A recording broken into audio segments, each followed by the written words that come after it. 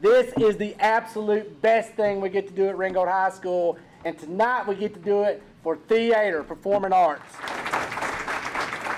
They work just as hard as the athletes, I will tell you that. For anyone who doesn't think theater is a sport, you need to come and see one of our shows, because the amount, when you act and dance and sing all at the same time, requires a lot of stamina. No afternoon card games with the czar. No caviar, but and these kids have been working their craft since middle school, just like athletes do, and they have really perfected what they do.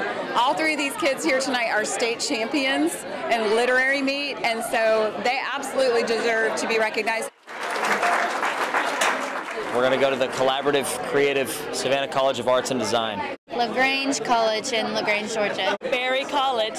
And they're going to continue growing and working in their craft as they go to college, and they're getting scholarships to college for their craft. It's important to get the recognition for the great kids in performing arts and band and, athletic activities that don't necessarily normally fall under that umbrella. I honestly was not expecting having a big celebration, but it feels really nice that our theater program gets appreciated for something like this. It's great. I can't believe all these people came. It's great, and I also get to do it with two other my castmates, and it's really special. It's very, very special. Okay, y'all look. Look at Courtney first. This is the first signing we've ever done, so it's been very exciting. This particular group of seniors this year, they've been with us all 4 years. They're very, very talented, and they're really, they've just really worked so hard over 4 years to become better.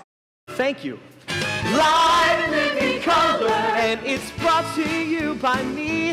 There was a room full of people who came to see a show, and you gave them a show every time, and you entertained all of us, and you inspired us, and you were our inspiration during a dark time in high school. And I want to applaud you, the three of you specifically today. What talent is in this room. Congratulations, you deserve it. We're going to celebrate you this evening, and I'm so proud of you. Congratulations to all three of you.